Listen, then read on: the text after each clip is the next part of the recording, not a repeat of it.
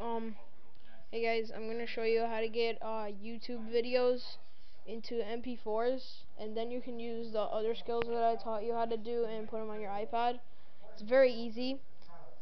First you need to download a system called Free Studio Manager, and this page comes up, and when you download it, it says YouTube to iPod Video Converter. You click on it once you download it, and you wait for the screen. It says check for updates and stuff. You just say continue. It doesn't matter. And then it says dvdvideosoft.com. And it has, you just put in your URL that you want. So let's say that I want this Halo 3 video from Project Mod or something like that. Okay, let's say I want this video to be an MP4, like for an iPod or something.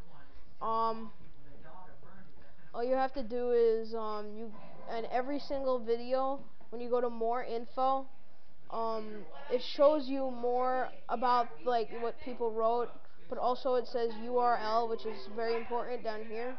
When you click on it, it highlights everything. All you have to do is right click on it and say copy, and then you don't really need the page, so I'll just minimize that.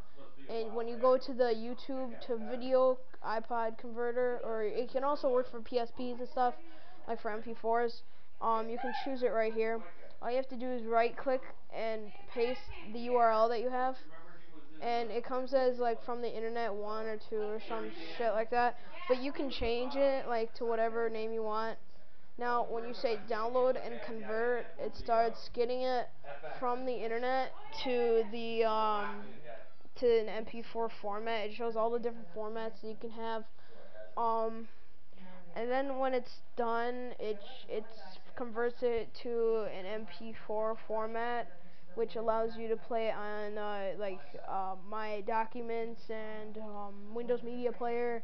But most importantly, you can put it on my you can put it on on your iPod and stuff, and I mean, it's pretty cool. It depends on your internet speed on how fast it goes. Like mine, it doesn't go like extremely fast, but it goes, like pretty decent speed. Like right now, it's not going that fast because sometimes I lose connection and stuff.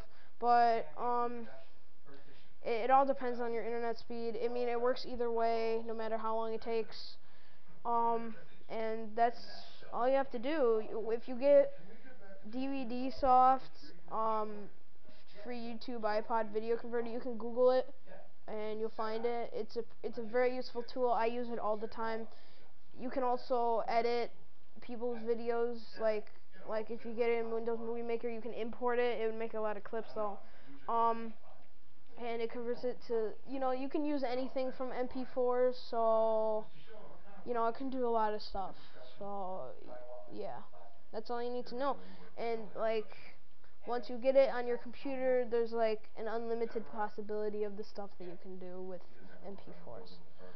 And that's all you have to do. Okay? Thanks guys for listening.